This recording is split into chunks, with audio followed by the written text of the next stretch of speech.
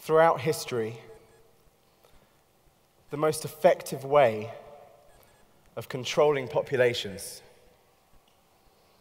is by controlling the information that populations have access to.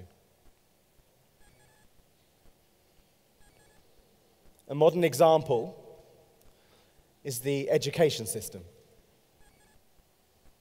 set up to produce more compliant factory workers. And to this day, there are multiple other systems that can control societies. Otherwise, it is thought there'd be chaos.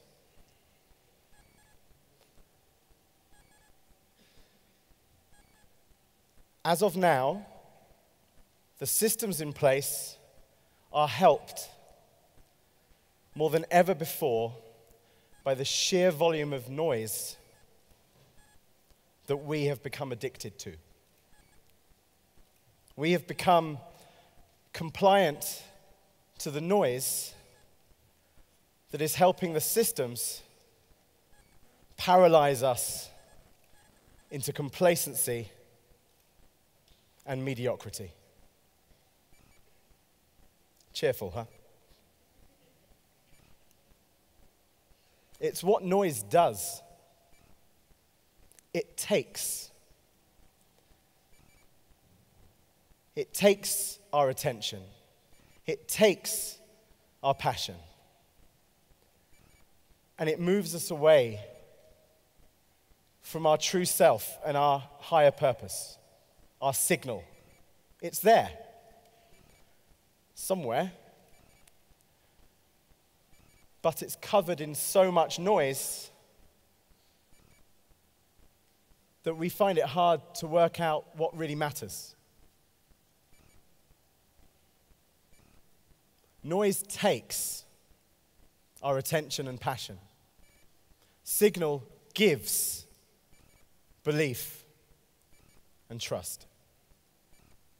We have become critically addicted to throwing birds at pigs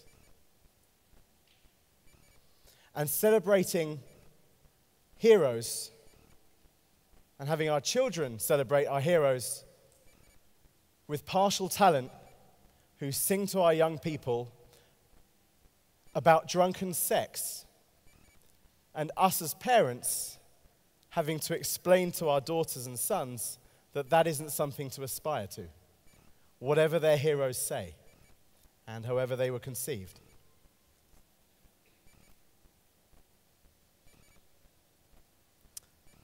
I'm on record saying that if Mandela had tweeted, and if Che Guevara had mobile, and if Da Vinci had Photoshop, and if Einstein had Google, it wouldn't have made a damn bit of difference. It wasn't the tool, it wasn't the platform, it was what was in here. I'm glad they didn't have the noise. Otherwise, they'd be downloading game apps. We are in critical risk of having our hearts hijacked by Grand Theft Auto. We aspire to be people that we wouldn't even like if we met. We want to be thinner, richer, younger. We want to be anything other than us. And that is what noise is doing. It is removing our identity.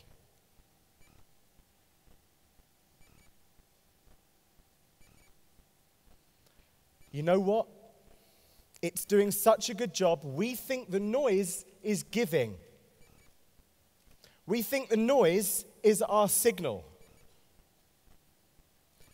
We think that mediocrity is good enough. We think that average is something to aspire to.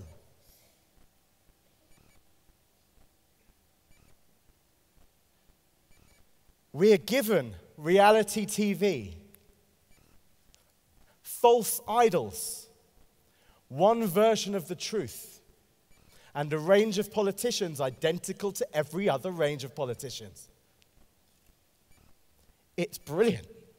It's worked. The systems couldn't dream of a better scenario than this.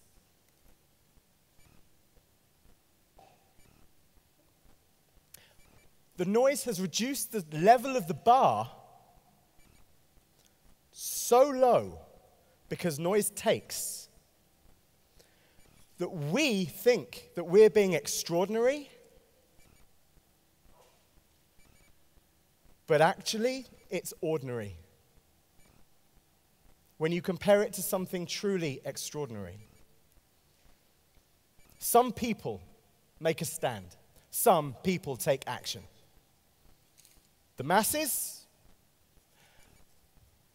will stick with the noise. We'll stick with limited curiosity.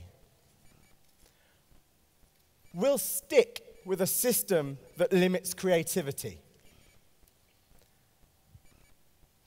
With all of these weapons of mass communication, we could do so much, but we won't revolt. We're not going to ask too many questions. We're not going to delve too deep. We wouldn't be obedient.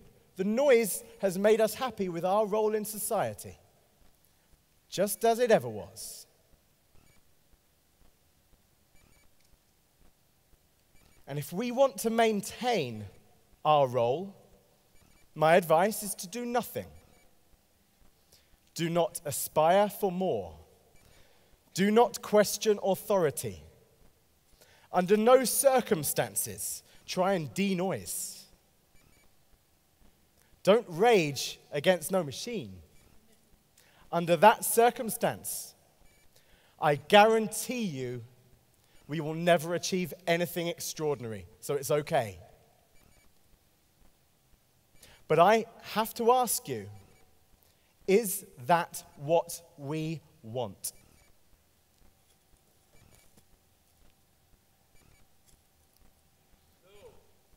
Is that what you want?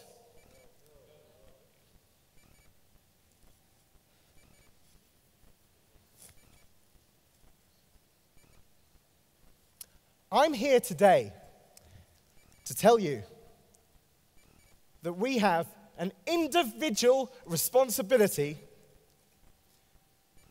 to break out of this holding pattern of mediocrity.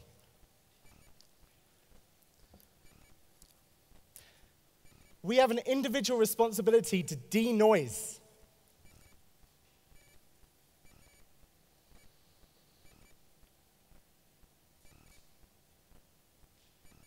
We have that responsibility. But you know what? The systems and the machines and the noise ain't going to help you along that path. Obviously. So you're going to need a toolkit. Here's one part. Extreme clarity of what matters and what doesn't matter. Extreme clarity. Regardless of how damn attractive the blah, blah, blah is. Because it is, right? Can't get enough of those talent shows. It might smell like noise. It might look like noise. That might feel like noise. But we'll still think that it's signal.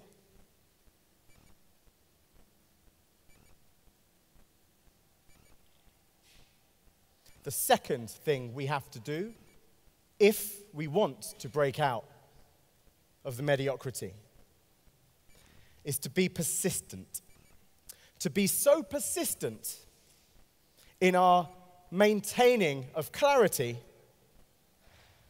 that I would say this line should help on that journey. The main thing, my friends, is to keep the main thing the main thing. You can be sitting in a dark room somewhere in Portugal, let's say, all day, and still that persistence is needed. The main thing is to keep the main thing the main thing. And the third part of a suggested toolkit.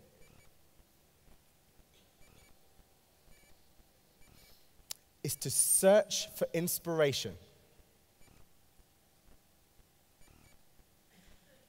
For my part, I'm inspired by people like this dude. His name is Max Ehrmann. In 1927, he wrote a poem that didn't become famous until after he passed away in 1958. This poem means so much to me that I tracked down one of his last living relatives and asked her if I could speak here today about the words he wrote. And she gave me her personal blessing to do so.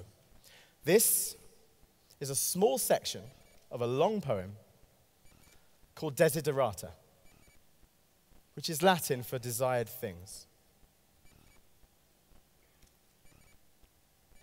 Go placidly amidst the noise and haste, and remember what peace there may be in silence.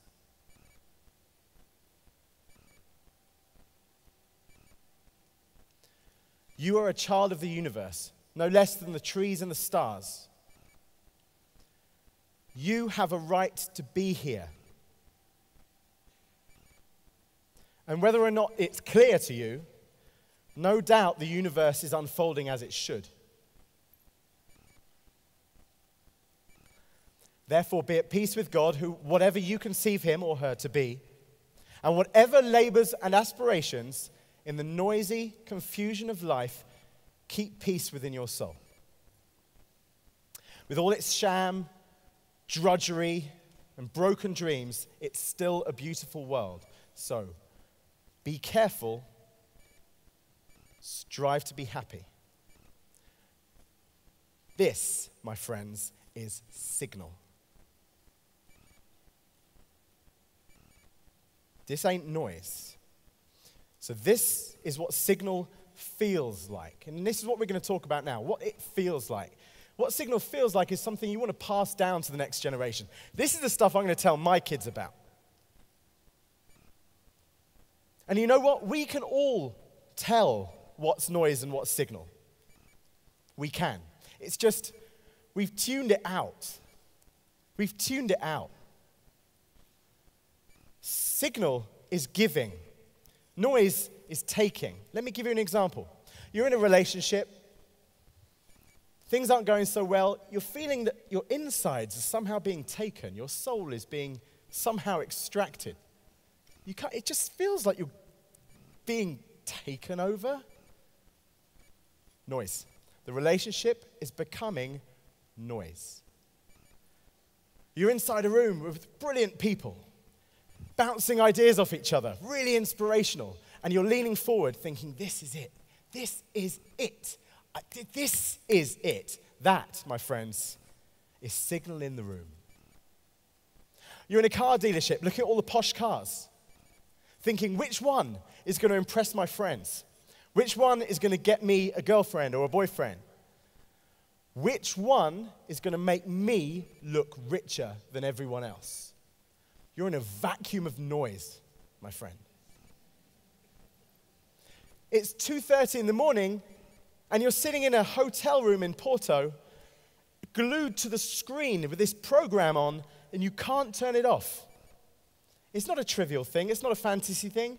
There's something happening, and you know you've got to get up the next morning and speak in front of a whole bunch of people, but you can't stop it. It's on the signal. You know why? Because that's instinct. And instinct cannot be taken away by the machinery, the systems, or the noise.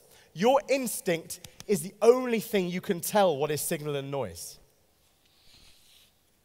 And I will leave you with this.